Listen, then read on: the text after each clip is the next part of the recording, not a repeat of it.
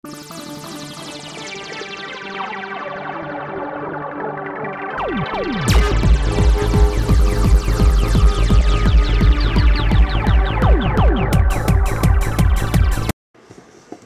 up guys, Maniac here, and right now I'm going to be doing a video that a lot of you have actually asked for since you've seen my video. I don't know why I turned that sideways.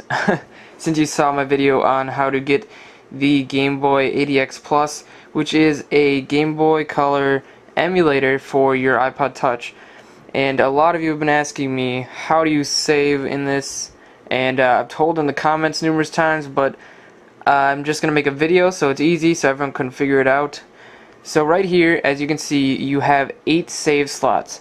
There are 8 separate ones. I believe you can only save one type of game. So like say I only have Pokemon, so I can't verify this. But if you have say another one, like I don't know what other game you get, Super Mario, I think you can only save one game, which is why they give you 8 slots. Now right here, what's really cool, it's not loading the whole thing. But when you click on the save state, it shows you what a preview of what is saved. So right now it's showing me where I'm saved in that Pokemon, and all the other ones will say nothing saved in this slot because obviously there is nothing saved in that slot. Whoops. Okay, so we're gonna go to 1 to 0. So when you start up the game, you just hit the emulator and it starts up.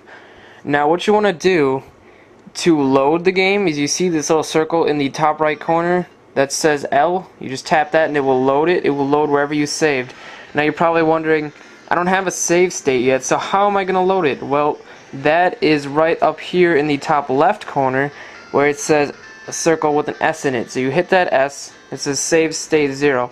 So now if I go to the menu, I open this back up, it starts over and you're like, oh, I lost everything. Nope, just hit load, and look at that, I am back where I was next to this berry bush and this little house.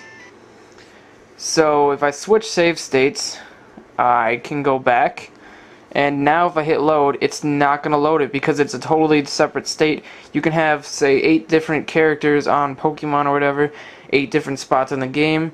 That's what that's for. So if you ever are having trouble loading it up, whoops, just close it. If you're ever having trouble loading up your save state, make sure you are on an active save state and not one that is empty. Oh crap. I just lost my save. Thanks for crashing, Pokemon. That is just perfect timing.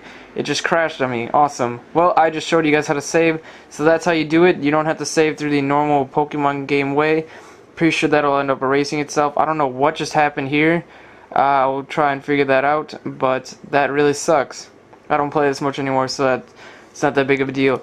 Now, if you haven't seen my video on how to get this Game Boy emulator and you would like to know how, click on the right side of the screen.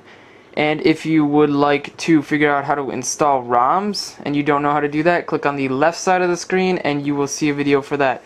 So both sides of the screen are a link if you want to watch either of those videos. I hope this helped you guys out a lot, and I will see you next time. Just a quick correction at the end of the video. It actually did not ruin my save state. I don't know why it was showing a picture like this before, so I kind of figured, yeah, it erased my save state. No, it actually didn't. If you go back to the 0, come on, one more over. There. It's hard when I'm looking through the camera. Now I go into here and I hit load. It is still next to this little berry bush, so it's all good. I don't have to worry about losing my Charmant. I don't know what the guy... Let's see. Who did I pick? Cyndaquil? I don't know. Doesn't matter. Anyways, it's all good. So it didn't crash. Don't worry about it crashing on you. That was my mistake in figuring out what it was. Anyways, see you next time.